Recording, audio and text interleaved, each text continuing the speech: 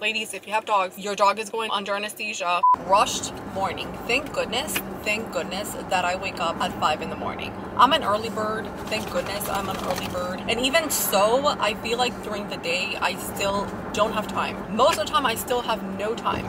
Like, there's just so much to do. But today, because I have to, it's a little crazy and my anxiety is up there because my routine has been thrown off today, but that's okay.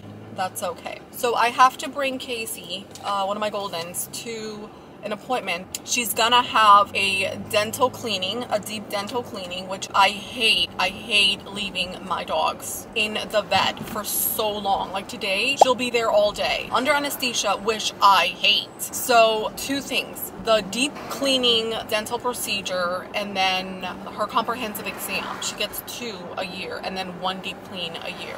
Yes, so that's why. And then her appointment is at 7:35, and it's 7:26. I'm gonna be there. I'm gonna get there.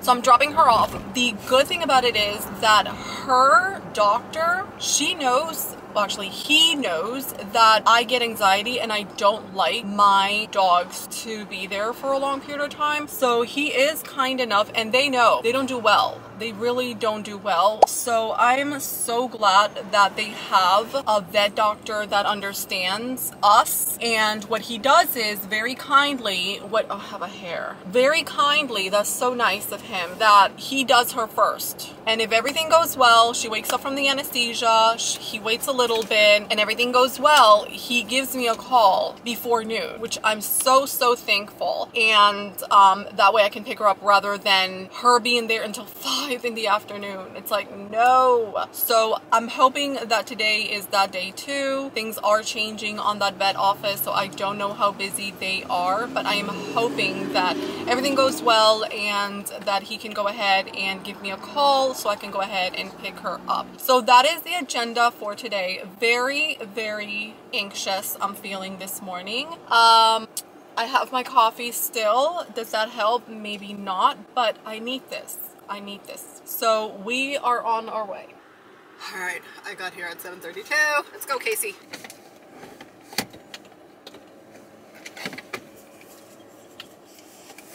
I know, girl. I know. Hold on. Whew.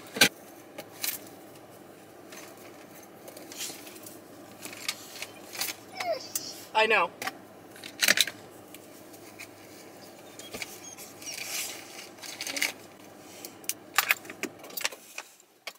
Can I do this? Probably. Yes, I have to. Alright, so I just finished filling out the paperwork. And this girl, she can't get any closer. Any closer to me. But we made it. We made it, Casey. I know. You don't like this? I don't like this either. Alright, now my anxiety is even worse. I will tell you. I will tell you.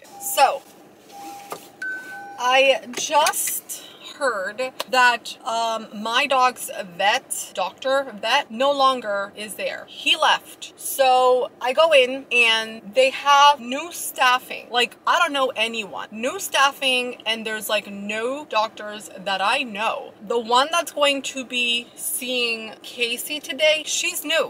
Nothing wrong with that, but she's new. Yeah. So it's just, you know,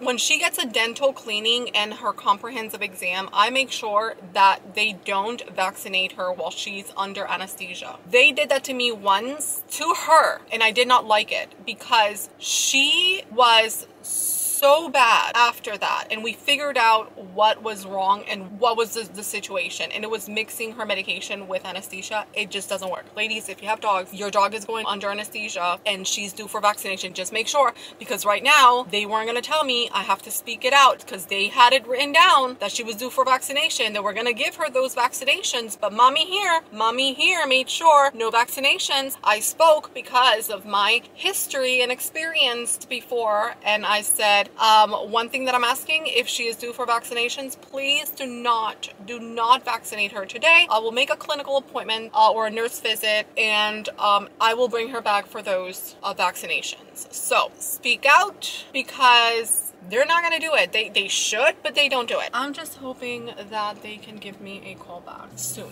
you know?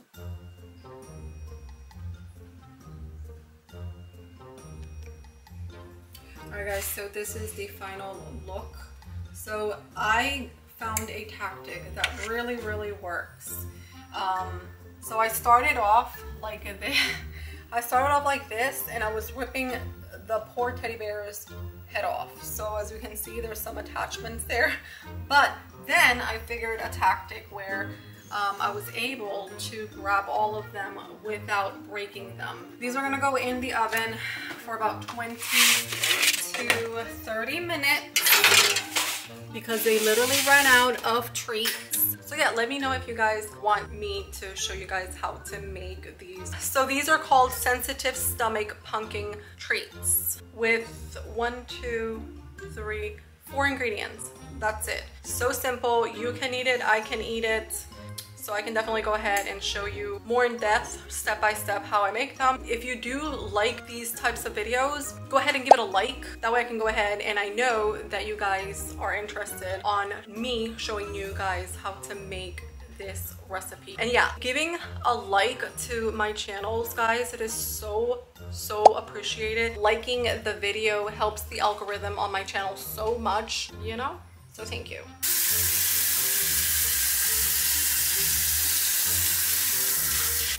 I'm gonna flip them. Look how cute. Oh my goodness. Tell me that's not cute. Adorable! Once they cool off, I will give you one, okay, darling? And you too, Mr. Kiosco. I'll give you some. I know, you're waiting patiently.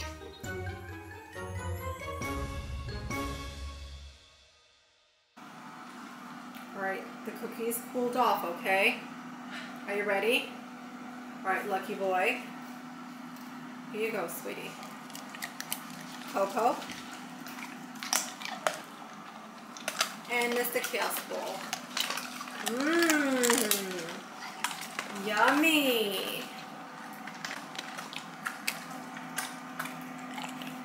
I am picking Casey up.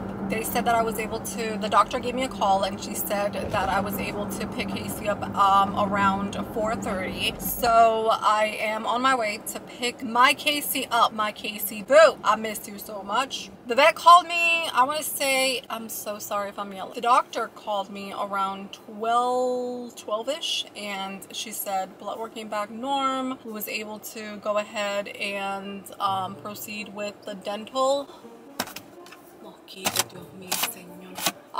We was able to proceed with the dental procedure and also her comprehensive exam. Everything went well, and we're picking Casey Boo up. Yeah. Separation anxiety. That's me with my dogs, and it's vice versa. Yes, I do. I just picked up Casey Boo. She looks good, other than I know she's a bit nauseous. So what I'm gonna do is I like to stay nice and calm when I pick her up, because if you start talking to her, she gets overly excited. She might urine, she might vomit. So I kept it nice and cool when I picked her up. So I'm just glad she's here.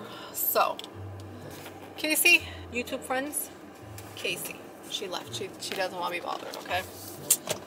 She doesn't want to be. Why am I putting a signal? I'm on a parking. So what I am, what's wrong with this now? Casey, your paw. Can you move your paw? Can you move your paw? Thank you. There you go. Thank you. Right, let's have this nice and cool for her. Yeah. Oh no, I can't really do that very loud. Okay, so like I was saying, I did notice right away that she is a little bit nauseous, which is very understandable. So what I'm gonna do is I'm gonna go home and I'm gonna give her CBD oil. CBD oil, ladies, everyone, if you have dogs, CBD oil, it's not just for anxiety. Go on. Oh, okay, thank you. Okay. It's not just to control anxiety. It's so much more. It helps with their stomach. It's great for nauseous if your dog is nauseous or even vomiting. I bring that stuff every single time we travel. That's my go-to. I'm gonna link the one that I always get, but I'm so happy I have her. Now my separation anxiety is under control. Alright guys, so this is the CBD oil that I give to my doggies, the Asher House Wellness, with that milligram. And then on the back, it just tells you exactly the directions on how to give it to your loved one. And then these are the, right there, it just tells you like the dosage for your doggy. So what I like to do is, this is a dropper. I like to give it to her with some sort of like treat. I'm gonna go ahead and I'm gonna give her one of these because these are stomach sensitive. So I'm just gonna go ahead and add the drops that I need with one of the treats. But I'm so excited to see her.